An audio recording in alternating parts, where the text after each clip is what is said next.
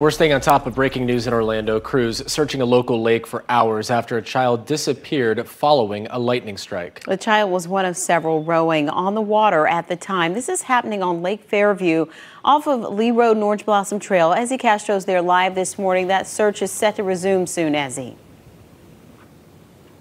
Yeah, Bridget, and we know that this happened last night while rowing teams were practicing on the lake. And this morning, you can see Orlando police, they continue to stay out here, and the search is expected to continue this morning.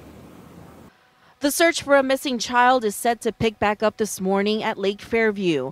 Orlando Fire Rescue says the student, along with 4 others, were rowing on a boat when a lightning strike hit the area last night. The boat was capsized. It had 5 students on the vessel.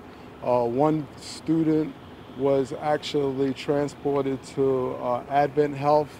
3 of the students were returned to their parents after being evaluated. The fire department's dive team spent most of the night searching underwater with the help of other crews. We are receiving some additional assistance with Orange County Fire Department. They're going to be assisting us with some additional resources and personnel so we can continue the search. According to the North Orlando Rowing Club's website, several practices were scheduled yesterday afternoon for middle school, junior varsity, and varsity, though the ages of the students have not been released. I'm unsure of the ages at this time.